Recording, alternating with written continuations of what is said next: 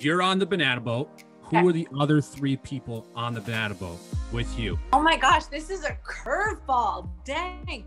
Okay, so for sure, my sister is like right behind me. My sister is my #1 go-to BFF. Like we do everything together. And so she's always a good time too. We have so much fun together and we just laugh about everything. So my sister is behind me on the banana boat. Man, if we're going who would you want to be on a boat with?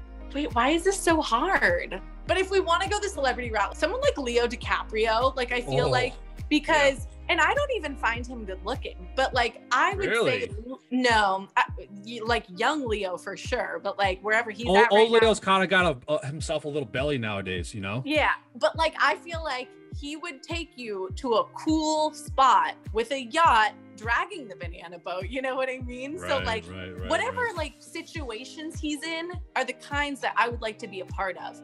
And then you know what's funny? Like I feel like somebody like Johnny Knoxville or Steve-O on the back would be kind of fun.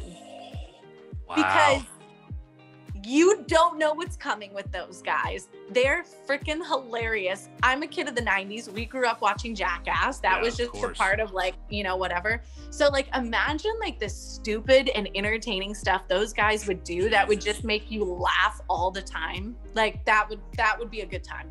So finalize it. So it's you and who else? Let's just finalize it here. Okay, I'll go me, Abby, Johnny Knoxville, and Leo. Yeah. Wow. That'd be fun. That'd be fun. Pretty hard till like 4 or 5 in the morning. That'd be sick.